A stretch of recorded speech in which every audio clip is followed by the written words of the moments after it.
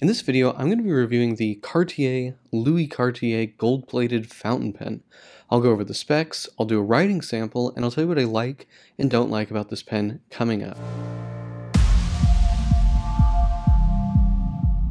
Blake here with Blake's Broadcast. On this channel, I review fountain pens, paper, and ink, and as always, I put links in the show notes in the description below. So this is the Cartier Louis Cartier gold-plated fountain pen. So this has what I believe to be a brass body that is covered in a gold plating, and it has, for lack of a better term, these stripes, I'm going to say it's fluted. It has these fluted ridges, and it's a torpedo shape pen. You have this clip that goes up into the finial here. So it's sort of all integrated in that sense. You have a Cartier C here. At the back you have a cabochon, which I'm told is onyx. I don't know if it is or not. And then if we look up closer, you can see Cartier Paris on the cap ring, and then right below it you can see Made in France. And then if we turn it to the back here, we can see plaque ORG. So plaque, I don't know if I'm saying that right, it means plated, or I'm assuming means like or as in gold. So gold plate, and then G, I don't know, something. Not exactly sure what that means. And then we have a serial number on the side here, and that is pretty much it for the outside. There's a breather hole underneath the clip. Let's open up this. Okay, so with the cap off, we have this gold threading here. I have to say this is some of the smoothest threading I've ever experienced on a pen. It feels really, really nice. They did a great job with this. It just, it exudes quality unscrewing the cap of this pen. We have a resin grip section here, then a gold part here with a little ridge here so you know not to grab further than that so you don't get your hands dirty. And then we have a really pretty 18 karat gold fine nib here, two-tone. Got a double C Cartier logo here, and then some flourishes. It's a very nice looking nib, I think. We have the feed underneath. I believe it's plastic. And this is and even, this threading is so nice, even here. It's a cartridge converter pen. It takes standard international cartridges, and it comes with a Cartier branded converter. Not super fancy, but they do have nice little details like this gold bit on the end. And yeah, it says Cartier Paris. It's somewhat nicer than standard, not by a lot, I would say. Now, if you've noticed, this pen gets fingerprints, and I am having it here under quite bright lights, but there's no getting around it. This is a fingerprint magnet. Now let's do some measurements. About 142 millimeters long. Not super long. 131, 132 millimeters. I don't post this. I think you can. Feels okay. I'll measure it. Roughly 165. Let's do the width here for the grip section. So at the widest point, 11.3. At the skinniest point here, where it's tapered the most, 10.2.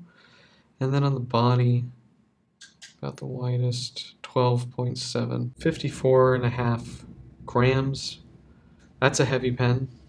No getting around that. And uncapped, 30.6 grams.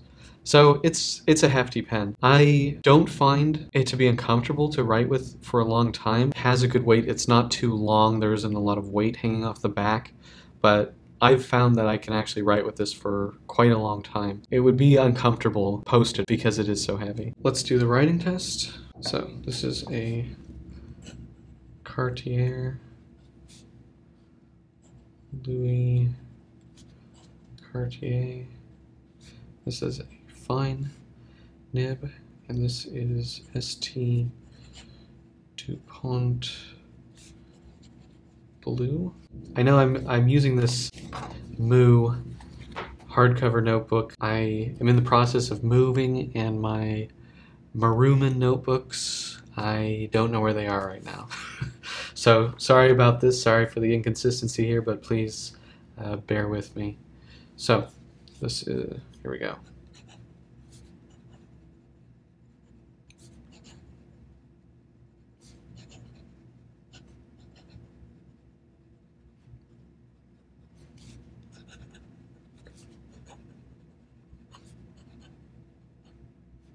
Let's try fast writing.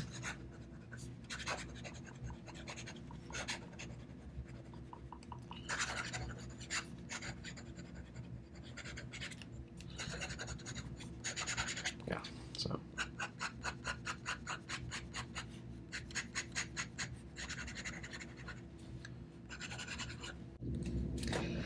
Let's see, we can try reverse writing.